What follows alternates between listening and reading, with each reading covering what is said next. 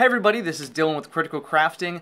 I have a ton of unpainted minis, and I feel like that's a problem a lot of people in our community have. So I learned something recently I wanted to share with you guys called batch painting. And that is a way that you can very quickly paint a ton of minis.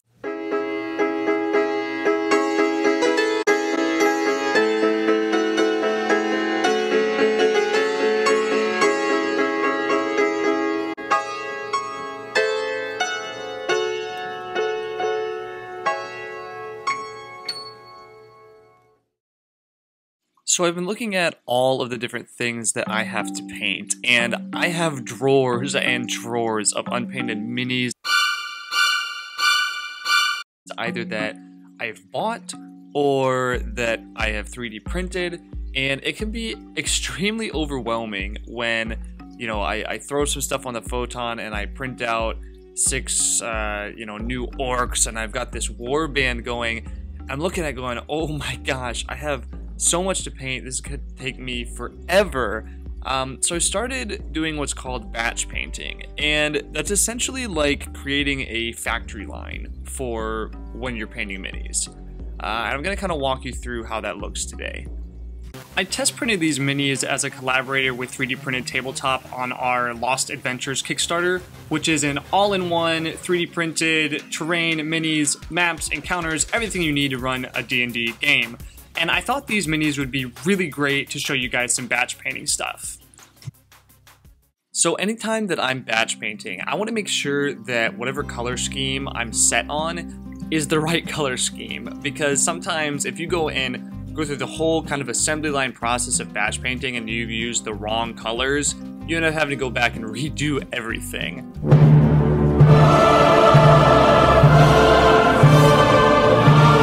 So anytime that I batch paint, I paint at least one miniature with the color designs or the color palette that I'm thinking of, just to make sure that it looks right. And I won't paint it all the way done, but just enough that I can kind of see what it's going to look like. So for this one, this was actually pretty difficult because I had a couple different armor color designs I was thinking about. I even had a few different skin color designs. And for orcs, it's kind of hard because a lot of fantasy has them green, and D&D 5th edition canon has them gray. And if you look, on Wiki or whatever, D&D kind of says, well, they're green to gray. And looking at Lord of the Rings, they kind of span a whole bunch of different skin colors. So I didn't really have a base to go off of. I had to figure it out. What do I want these to look like? So I decided to try both skin colors, the green and the gray that I was thinking about, as well as both colors of armor. And I ended up really liking both of them and deciding that I was going to do a little bit of half and half here. So with batch painting, you're treating this like an assembly line. And what I like to do is, get all my minis kind of together and then figure out what's the first thing I'm going to paint on them. So for the orcs, I decided, since I took so long figuring it out, the first thing I was going to paint was their skin color. So what you do is just go ahead and paint every single one of them. And you can be a little sloppy for the first couple coats because you're going to go back and kind of clean things up and do your detail work later. So all I do is paint every single one, all the skin tone, I guess the base color for that.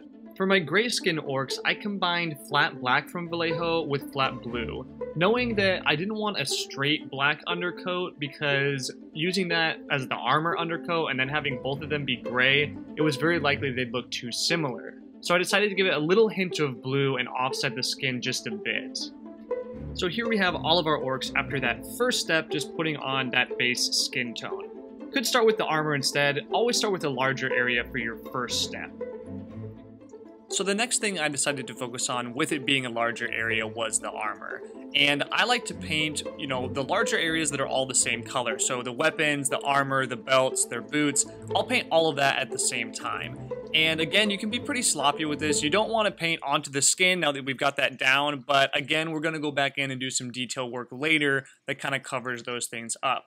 So you kind of have a little bit of freedom here to be a little sloppy, be a little more aggressive with your paint, and you'll be fine. We'll cover it up in the end steps. So for my gray armored or iron armored orcs, I decided to go with a flat black from Vallejo base coat. And for my red armored orcs, I actually mixed the flat black from Vallejo with their flat red to create something that was kind of a deep, darker red that I could use as kind of the shadows and whatnot once I've added those highlights in. So now we have all of our orcs with both their base skin tone and their base armor coat. The nice thing about batch painting is it gives you the ability to kind of jump around and paint what you want to paint. Just be sure that you're kind of painting all the same stuff. So if you decide, hey, I kind of feel like painting this guy's bow, okay, paint the bow and then also paint the wood on the other guy's spear and the handle on the axe. So you're kind of saving time by using the same color, you're not cleaning your brush as often, you're just kind of moving through the assembly line. So the next thing that I worked on was adding all their wooden weapon segments. So add that brown, it was just a base flat brown from Vallejo, and we'll come in and add some highlights to it during our detailing steps. So here's where things get a little bit more creative. So I want my orcs clothing to be all kind of different colors. I don't want them all wearing, you know, a yellow loincloth. So you're still going to be painting all the clothes one after the other, but you're going to be using different colors to do it. So this might take you a little bit longer than some of the other steps. The reason this step is going to take you a little bit longer is because you're going to have to be continuously cleaning off your brush when you're switching out colors. And on top of that, you know, selecting the right colors and maybe painting over colors after you look at it and go, I don't really like that there. Can be a little more time consuming, but this is one of those areas where you're starting to differentiate your orcs. Now that all of our base coats are done, we're going to move on to dry brushing. And since I started with the armor, and I feel like it's one of the things that really makes these orcs stand out, I decided to focus on that next. Dry brushing, I've discussed in a lot of my videos. Essentially, you're getting a good amount of paint onto your brush, painting that off onto a surface. I normally use my hand because I can kind of see the consistency. And once you have a very small amount of paint left on that brush, you're going to dry brush very lightly over whatever areas you're focusing on. And that's going to bring out the highlights and the texture. So for the dry brush for my red armor, I use the Vallejo Flat Red. And for the grays, I actually mixed together the Army Painter War Paint Matte White with the Vallejo Black to create a pretty light shade of gray. After dry brushing the gray armor, I found that I really didn't like how it was looking. I was a little heavy-handed with my brush, and there was a lot of brush marks on the pieces that I didn't like much. So I decided to go ahead and kind of blend those a little bit with a black wash. I simply mixed some water with the flat black from Vallejo, and painted that on each of the gray armors, waiting for it to dry with the idea that I would come back and add some highlights in with another technique.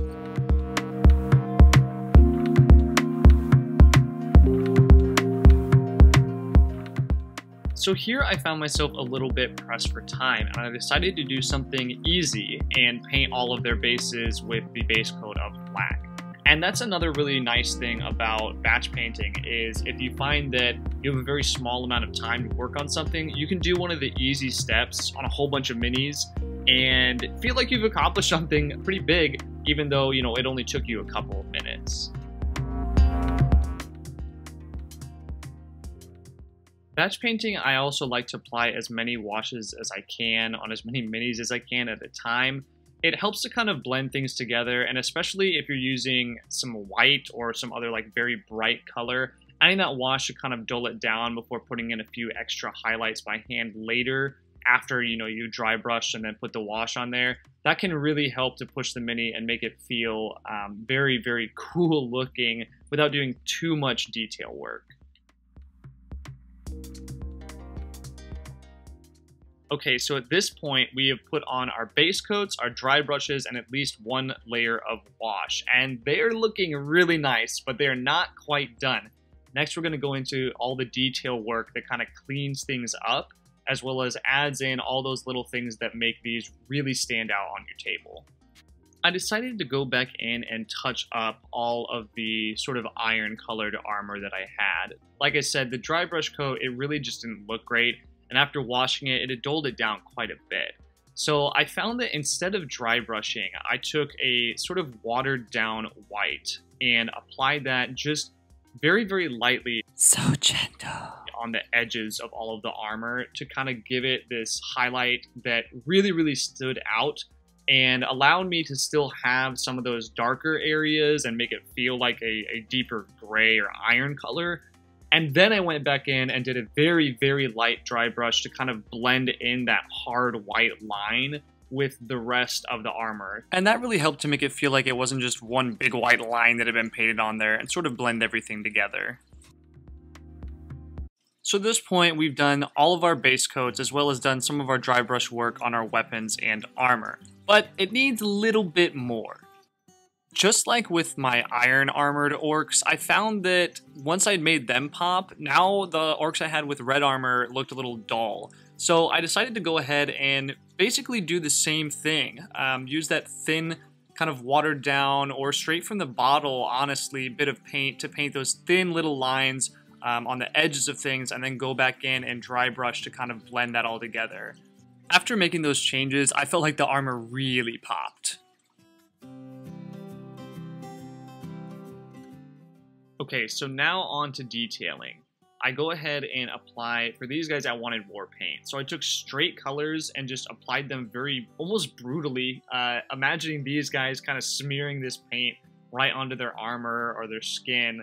And I think that this really helps to add a lot of character, and it especially differentiates the miniatures on the table, so that when your players are saying, hey, I want to attack that orc with the axe, now you've got a couple different things. Not only is each axe-wielding orc has a different armor color or a different skin color, but maybe now they also have a war paint on them too, so it really helps to differentiate them on the table when your players are trying to say who it is they're attacking, and for you as someone who's running the game to keep track of what orc is what, because that can get really confusing when you're throwing a huge army onto the table. At this point, I started painting on the highlights for the orc skin, and I did this with both a combination of just putting light coats of that paint down and dry brushing in areas. So kind of beginning with putting in some spots of highlights that were very exaggerated, and then dry brushing over those a little bit to help blend them in. And the colors that I used for this were the Vallejo flat green and the yellow ochre, and just kind of blended those together to come up with that nice sort of yellowish green color. For the gray-skinned orcs, I had a little bit of trouble finding the appropriate color. I found that the gray orc skin that came with the D&D Nolzur's Marvelous Pigments paint set was a little too close to their armor, and it really didn't look great. The Lich skin from that same set was pretty good, and I found that combining the Lich skin, Orc skin, and Ethereal Blue worked really well to kind of help their skin pop and not look so much like an exact replica of their armor color.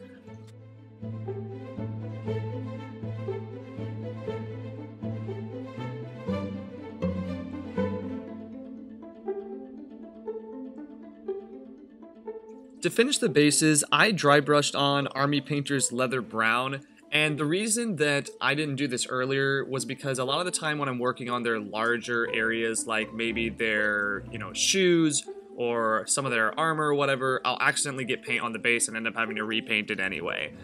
Once I was finished dry brushing that leather brown on, I then took the Shadow Wash from Nolzur's Marvelous Pigments, and I just washed that over the bases. I don't normally use this wash because it's super shiny and doesn't really look good on things like cloth, but if you're making like the pits, orc spawning pits from the two towers, it looks pretty nice. So after doing our base coats, a good amount of dry brushing, a little detailing, and some washes, our orcs are looking pretty darn good, but there's still a few steps to do before we're completely done.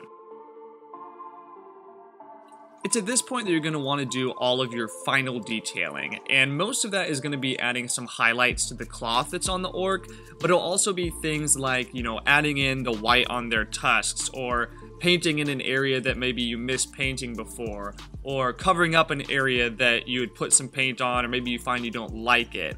So when you're doing this, you're just going to want to look at whatever mini you're painting and make sure there aren't areas that are a little too flat, they look a little like they're not super detailed, or they don't have enough highlights, and you're just going to kind of wrap things up. Some bonus content for you people who might want to make some really cool blood effects is this Tamiya Color Clear Red. I learned about this paint when I was talking with the people from the Parabellum booth at Gen Con, and so I started talking to them, how did you do this? What kind of paints are you using? They said, this is super easy, dude. Just, get the Tamiya Color Clear Red, paint it on, This is completely dry, which is crazy to me that it has that level of realism for a paint that's just one coat of. So now you have batch painting as a new technique to drop into your crafting arsenal. It took about 45 minutes each to paint these minis using this technique, and that's a speed paint, but honestly I think they turned out really nice. So I hope you enjoyed the video. Please do like and subscribe, and we'll see you next time on Critical Crafting.